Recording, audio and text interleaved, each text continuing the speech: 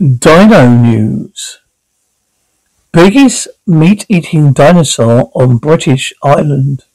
Scientists have found a terrifying crocodile-headed dinosaur thought to be Europe's biggest prehistoric man-eater on the Isle of Wight.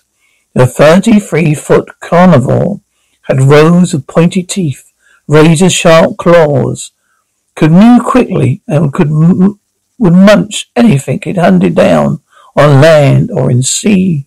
It was bigger than Tyrannosaurus rex, widely viewed as the fiercest dinosaur, and could have given the predator a run for its money, say experts.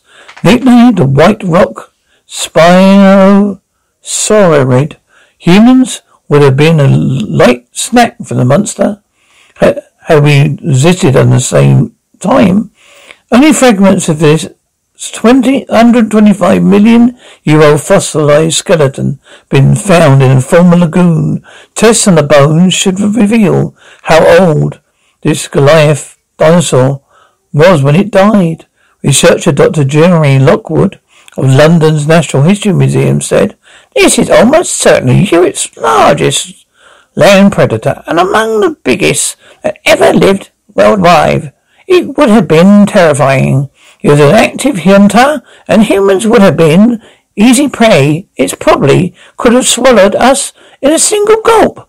As well as being exceptionally big, we think it could probably run quite fast as well. If you come face to face with one, you might struggle to get away. It certainly would have given T-Rex a run for its money. His bite wasn't as powerful, but it was considerably longer. Really enormous animal." The dinosaur was related to two other whopping carnivores found on the Isle of Wight last year. They were the Triceratops infernodurus, which translates as a horned, crocodile-faced hell heron, and the Reptoveneratosaurus mineraceae, meaning riverbank hunter. Europe's biggest meat-eating dinosaur was previously believed to be the 30-foot Tyrannosaurus gurnerii, which once roamed Spain.